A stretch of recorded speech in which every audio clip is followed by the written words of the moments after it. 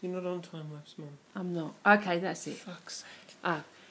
Okay, John, I've finally got Billy on his birthday to agree to a little video. She had to take about 3 photos before she figured it out, Dad. Trying to get the washing out the background.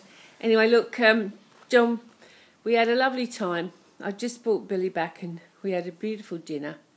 Went up and thanked. Ben O'Donoghue. Yeah, he was there cooking. It was great.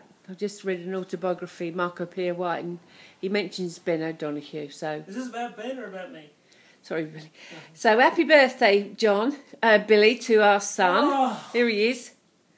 Oh, but yeah, she just wished you happy birthday, Dad, but she's getting in early. And in case, like I told you on the phone, see if you can read that. The date, very lovely message, but the date, not just a few months off. If it said 1st of April, it actually would have been funny. And you can see you have been a constant joy. I'm glad she said constant instead of something else that sounds like constant, but that also would have been a good laugh. But anyway, very, very lovely card. And I'm sorry you couldn't be there with us, but I know you'll be well soon. And we'll go to Punjabi and have a dinner as we've done for so many years now. And I always love those, and I love seeing you, and I hope you'll feel better.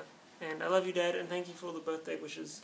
Chris and Mum, we all had a lovely night together, but I know we'll see you soon. Excellent. Good night, Dad. Good night, Dad. Happy birthday, Billy. Thanks, Mum. Bye, love.